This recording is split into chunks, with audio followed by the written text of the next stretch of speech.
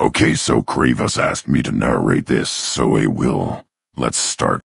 Let's say you've got a good-looking Krogan game model that you imported into UE4. Heh, he is really good-looking. Best Krogan, and now you want to turn the lower arm and... No. What Solarian dirt is this? Unacceptable. But there is a solution. Open your control rig. After your AK nodes for the body part, add a twist bone node. You humans didn't write down how to use it anywhere.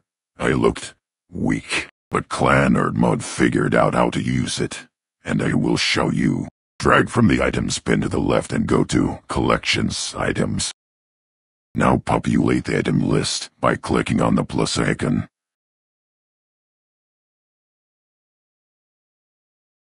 If you don't need an item, right-click on its left side pane and remove it. Item 0 must be the thing that you want to drive the twist with. In this case, the wrist control. Can also just be some other bone, or maybe the skull of your enemy. Items 1 to whatever will be the twist bones.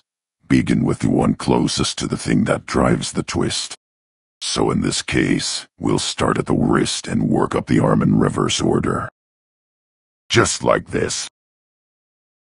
You will need to figure out the twist and the pole axis.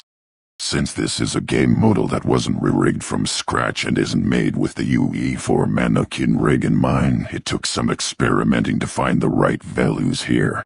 Usually you're looking for either a 1 or a -1 value on one of the X's in each group. The cubic interpolation works pretty good. Linear didn't work so well for me here. We actually lost some warriors because of it, so be careful. The weight controls how much influence the twist master has onto his clan.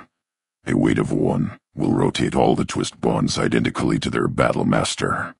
That's a bad idea. It will break your arms, so set it to something lower and experiment. And then try it out. Another problem solved by Clan Nerd Mod. That's it for now.